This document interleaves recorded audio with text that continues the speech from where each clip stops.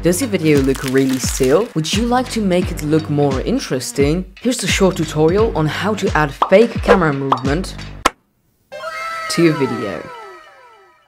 For this, you will need two clips. One that you want to apply the effect on, it must be a still shot, and the other one with just any handheld video. Okay. Drag the handheld shot into the timeline, right click and click Nest. Name it, it doesn't matter what you name it. Head onto the effect library and look for Warp Stabilizer and drag it onto the handheld clip. Now just wait for a few seconds or minutes.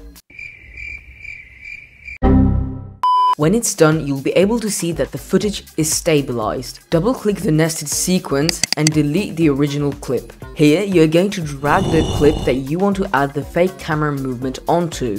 Go back to the project's timeline and adjust the duration of the nest. Great, everything is done. What happened here is we took the stabilization data from the handheld clip and added it onto the still one.